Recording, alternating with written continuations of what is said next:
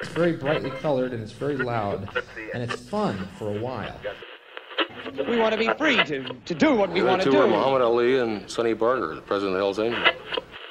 This is 1095.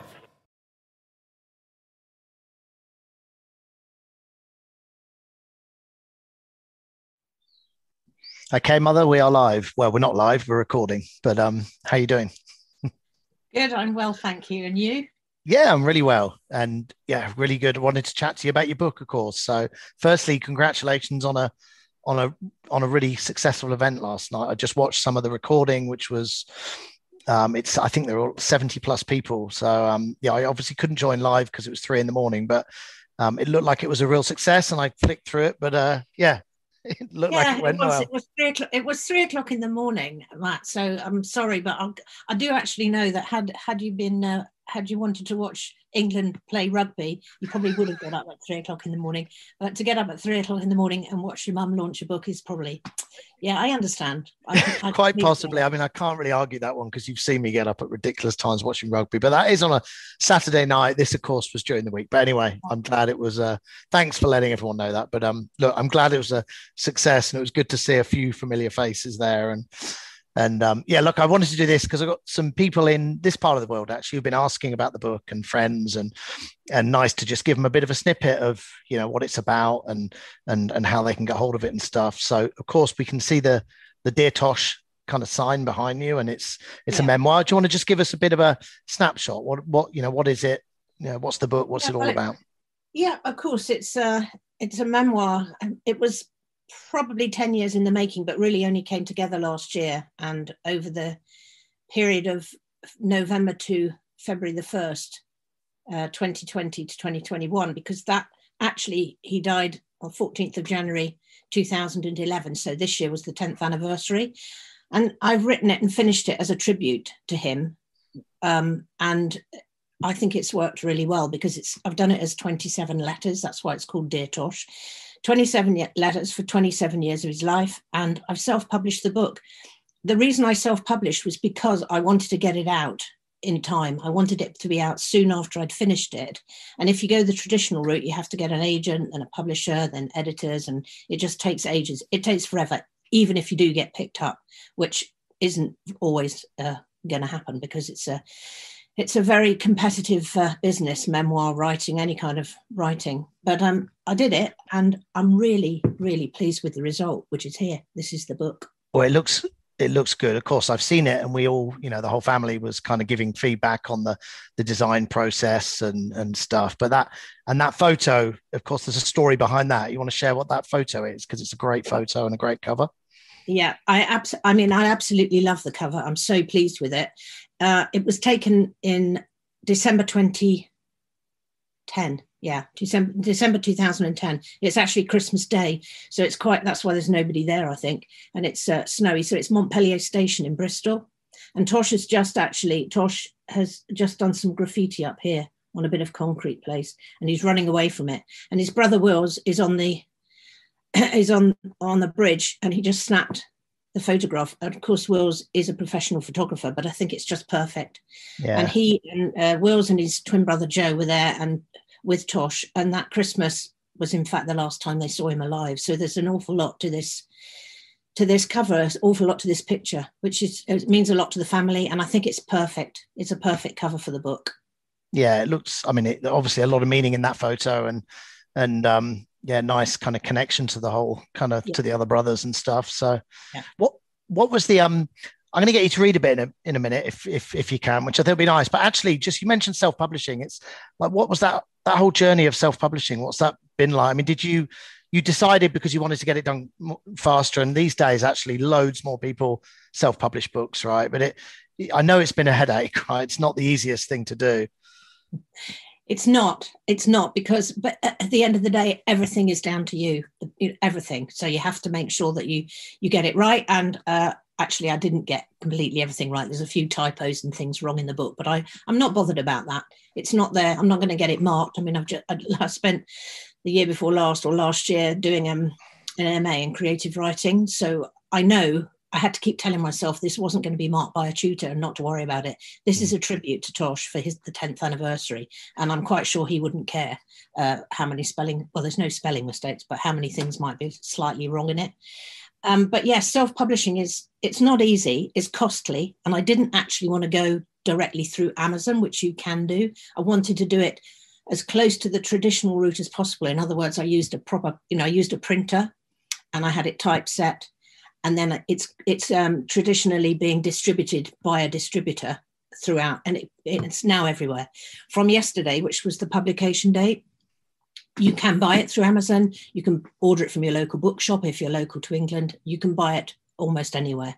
But of course, it takes rather a long time to get to somewhere like Thailand. It definitely does right now. So, but I will look. I mean, I've read parts of it already, obviously, but I'm looking forward to. So it comes in. You can get the ebook. You can get the paperback version that you've got there, and then there's also the audio book which you've done. When is that available? Which I'm really looking forward to hearing. It's ready to be uploaded now, but I was uploading it yesterday and to one of the platforms that you have to do it to, and they said the files had to be named in a certain way. So this is what happen when you self-publish and everything. You're like, oh, for goodness sake. So I had to kind of start all over again. But fortunately, the guy who did all the mastering of the tapes, when I told him, he did it all for me. So after the launch last night, when I was looking at my emails, I'd had an email saying, oh, I've done it all for you. So I was like, oh, brilliant. Something else I don't have to worry about. Yes, good old Richard Hughes. Oh, cool. Well, I'm looking forward to the audiobook version. So I've got 3 or 4 questions from friends I've got written here. But actually, before I ask those questions, do you want to give us, I know on your event last night, you read out parts of the book. Is there a bit you can read and, just to give a bit of a insight into the book? Because obviously it's about losing Tosh. Your brother, he died in Portugal because he had an accident. And there's a lot in the book about grief and loss, but there's also a lot of other stuff as well. But I talk about lots of things. But I'm going to read chapter 8, which is the 13th of the date on the letter is the 13th of January 2021, which of course is 10 years later. And I'm thinking back to what it was like 10 years before. I'll just read a short bit. Dear Tosh, last night I kept thinking about you and what you might have been doing 10 years ago at this time. You would have been at the airport waiting to board the plane to Porto. I sat on the sofa trying to focus on a TV programme, but all I could see were images of you walking through the gate, backpack swinging, your earphones plugged in, listening to some music on your phone. There was probably a bit of a bounce in your step, even though you were nervous about flying. You had almost cancelled the trip because you didn't want to fly. And I also think you were nervous about socialising and not having a drink. You spoke to Jeff and me not long before you went to Porto, and we both told you not to go if you weren't sure. We should have been more definite in our advice. You also had trouble getting to the airport by all accounts, missed buses, confused instructions about meeting up. I wish now that I'd reached out, told you not to go. Turn back, go home to Exeter, I should have shouted, like I should have called my dad back and give him those bloody sweets.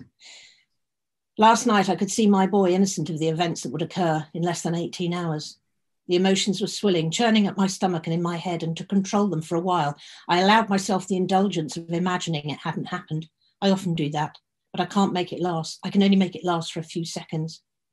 I woke up at 7 this morning, and my first thoughts were, this time 10 years ago, Tosh was already sleeping, and I didn't know, but I was about to find out.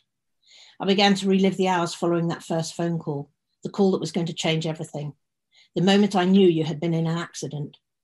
I recall now how my thoughts raced around. It took a while for me to process the information and for it to sink into my stupid head. At first, I was not registering how bad things were.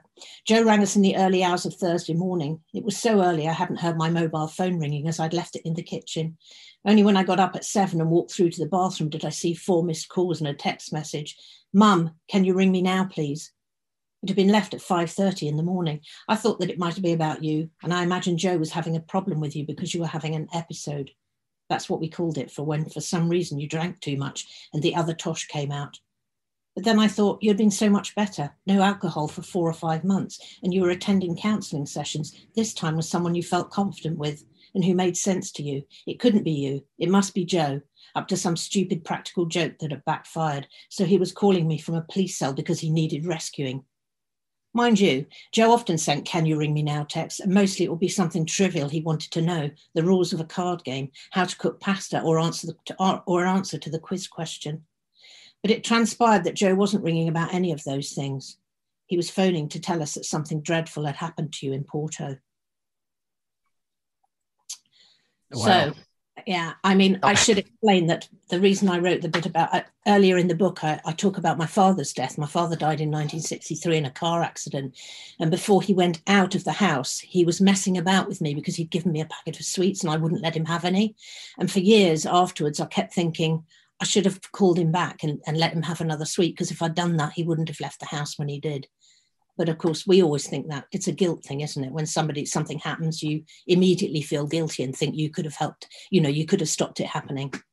I'm sure. Yeah. Like I can, obviously we've spoken about this, and as you read that, I mean, obviously memories for me that are different, but completely related. But, hearing you read it, I can't help but think this book will be really useful to so many people who've been through the same types of situations, of which I know on your journey, you've met many of those people now, right? Who have very, very different stories, all tragic in their own way. But, your kind of strength in sharing this, I think can be really useful to other people who maybe are not so, strong's maybe not the right word, but, don't want to share in the same way, but can take so much from hearing other people's stories, your story, in how you've dealt with that.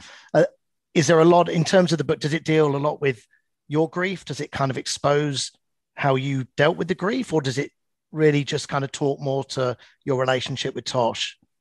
It does both. It does everything, because there was a lot of grief, and there was a lot of stuff that I had to come to terms with. Particularly, I found the organ donation thing, which is also written about in the book, and it happened in Portugal. So it was in a country that we couldn't speak the language. I never really had any counselling for anything, grief counselling or anything.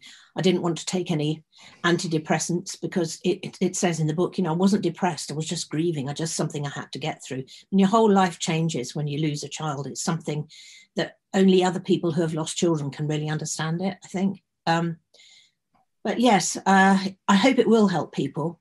And I hope it will help people think, well, maybe I should write about something that's happened, because writing about something is great, is cathartic, and it is very therapeutic. You can write, it doesn't even matter if you just write it for yourself and you're never going to share it. It's a really good way of helping you get through things. I found it, so yeah. Cool. Well, look, I've got a couple of questions from friends. Let me just grab them here. So, and what shall I pick here? I've got kind of a few questions. I'll pick a couple out that seem good. Yeah, what did you learn about Tosh, about your son, in writing this book? It's an interesting question, because Tosh obviously hasn't been around for 10 years. So, in writing, it's more about itself. But yeah, I think it's an interesting question. Yeah, what did you learn about Tosh as you're writing this book? I suppose anything, I don't know. It's not so much learning about Tosh, it's learning about my relationship with him, and perhaps things that I didn't do in the right way when he was younger. Or there's a lot of stuff, because he had a much older dad, that comes into it. And I suppose I just thought about what it might have been like from his point of view. So yes, I learned about that, but also I talked to his friends, so I was able to find out stuff from his best friends, which I've included in the book. In a way, I've tried to bring it in. It's a hard one to answer. How much? Yeah, you think you know your kids, but you don't really. It's the same for my dad. I was 13 when my dad died, so I never really knew him as an adult, because as a 13-year-old child, you don't really have that relationship with your father. And Tosh was 27, but he'd left home a while before that. But I think it's, your relationship grows over the years, and I don't know. It's a hard question to answer. I think it made me think about him anyway, and his character and what he was like. But it also made me feel I could have done perhaps more to help him. What about how his death, has it changed how you look at life and death, in terms of, his passing and then, over the last 10 years? It certainly makes me recognize my own mortality and that I'm going to go and that you can actually go at any time. And I think I'm more accepting of that now. I don't, yeah. It's that you're asking me some very deep questions here. It's made me think about that. It's made me think about my mortality, and it's made me think more about death. So, which is probably a whole big other subject, because I personally, I'm not a religious person, and I probably think that the end is the end. But that I don't feel that Tosh is anywhere. He's just here. He's here. He's in my heart, and he's in our family. And because we keep talking about him, and I've written this book about him, we're keeping him alive. We're keeping him with us. But that doesn't mean to say I think he's looking over my shoulder. Not really. I love that. I mean, I really like, I think we're very similar like that as mother and son. I mean, I think my philosophy would be much the same. And it's interesting that you said, I think when I was watching the event, I think someone else asked something where you were talking about when you were writing, you kind of felt like he was there as you're writing. So it's interesting when you say that, because it sounds like a very kind of spiritual, well, spiritual, wrong word, because it is spiritual, but it sounds like a kind of religious thing to say, almost like you believe in an afterlife, but you didn't mean that, right? You just feel that you're bringing him into life by sharing so much. Is that the right kind of way to say it? Yes, it is. And also writing the letters to him, I felt as though I was spending time with him, if you like, because I really believed that I was writing to him and telling him all these things. But I know I'm not. You know, it's like any book, isn't it? If you read a good book, you get into it, you believe in the characters and you feel that they're with you. And I think that's what it was like. I felt like Tosh was there with me while I was writing to him and explaining things. You know, I say things, oh, do you remember this? Or just talking to him, really. And I do talk to him quite a lot. I talk to my dad and my mum, but, you know, I don't get any response ever. Well, hopefully he does, hopefully he doesn't give you bad feedback on the book, but we'll see. So, yeah. Oh, hopefully. Well, look, I mean, my question here is what's next? I mean, well done. You've written a book at 70, freaking, well, I mean, I know you don't want to share your age on the podcast, but anyway, I'm pretty proud. You've gone to uni. You've gone to uni in the last, 2 years. You've got an MA in creative writing. You've written a book. I mean, that is pretty cool stuff. So, yeah, apologies to mention your age, but I think it's so, I'm kind of proud that you've managed to do all that in this time over the last few years. So, and this is your first book. What's next? Presumably you're going to write some more, are you? Well, yeah, I've got a lot I want to write, actually. I thought, I'd like to write about, it's nice to leave it for the family too. So I thought I probably should write about my first marriage and stuff like that, how I got into that and how I got out of it. That'll be interesting. Yeah, well, that would be, that would basically be for you and Emily, I suppose. So that could also be a series of letters I might write, Dear Matt and Emily. The very next book is going to be something a bit lighter. So I'm going to write about my 8 years living in Italy and how I came to be there, and Jeff, going with Jeff, etc., and all that stuff, because it'll be fun to write. That will be fun. I've already got quite a few chapters. I'm not exactly sure how I'm going to format it. It won't be letters, but I do have a little idea, which I'm not quite ready to share yet. But once I get the idea of the structure of the book, I'm away. I've written a few bits of it already, written quite a bit. Cool. Well, I haven't read this one yet. I'm looking forward to it, and I will read it in the next couple of weeks. And I look forward to reading the next edition of whatever it is. So for anyone who wants to learn more about the book, about you, who wants to order the book, where's the best place for them to go to learn more? Well, I guess they probably better look on Amazon, but also I do have a very nice website, thanks to the help of you and some. So they can take a look at the website, it's my name. So ninettehartley.com. If you Google that, I think it comes pretty much straight up. So you can read a little bit more about the book. If you live in the UK, you can actually order it through that website, but I can't really post them out abroad. So I think Amazon's the best bet, really. And of course, you can download it as an ebook anywhere in the world now. That's available on Amazon and on Kobo. I feel like I'm trying to sell the book. Well, that is the point. Yeah, it is. I mean, to be honest, I've written it for myself and for the family and for people to share and for other mothers. The dedication in the says to all mums who have lost a child at whatever age. So I have done that. So if I never sold any, I suppose it wouldn't be the end of the world. But it'd be nice to actually pay for it. that's the great thing about artistic pursuits, I suppose. And I know, you've done this because it's something you really wanted to do, and great and it was, good to see such a community around you last night of people, and your brother was on there, and I saw some other familiar faces, friends from the UK. So that was really nice to see that. So, I mean, that's what it's all about. Great if it sells, and hopefully, I'm sure it will, and people will give you feedback. So it's, well done. So, cool. I'm proud of you. Thanks, Matt. All right. Next time I'll try and do the launch so it's not 3 o'clock in the morning for you. Okay. Yes. Thank you very much. All right, Mum. Best of luck. Love you. Talk to you soon. Bye. Love you too. Bye.